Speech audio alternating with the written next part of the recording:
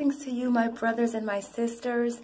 I just wanted to take the time right now, and I feel led by the Lord to do this.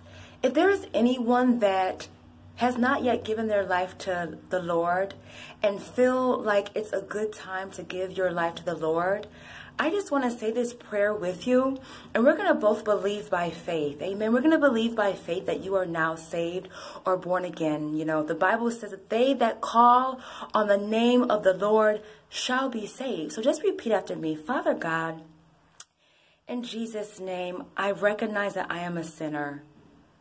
I realize and recognize that your Son has died for my sins. Come into my heart, Jesus Christ. I now make you my Lord and my Savior. And for the ones that just said that beautiful, precious prayer, you are now saved. I want you to just be encouraged and get into a Bible-based believing church, a church that can motivate you and encourage you and just feed you the Word of God. Amen. Glory to God. So I just felt led to do that. And I hope you guys are encouraged from watching this video as well. And I want you to just go ahead, the ones who are already saved and are viewing this video. The Bible says we must go out into the other parts of the world and preach the gospel of salvation.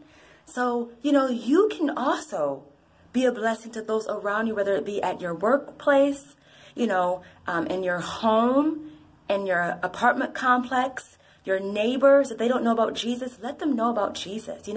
I was actually just talking to a good friend of mine the other day, and she happens to be Muslim, but I still told her, what, at the end of the day, Jesus is Lord, and he loves you so much, and he died for your sins. This is not about me. This is about praising the only true God, and that is Jesus. Jesus died for you. Jesus died for me. Jesus loves all of us. And our Father has given his only begotten Son for us so that we may gain everlasting life. So I just want you all to be encouraged. I want you all to be encouraged and motivated in Jesus' name. I pray you have a blessed day. God bless you.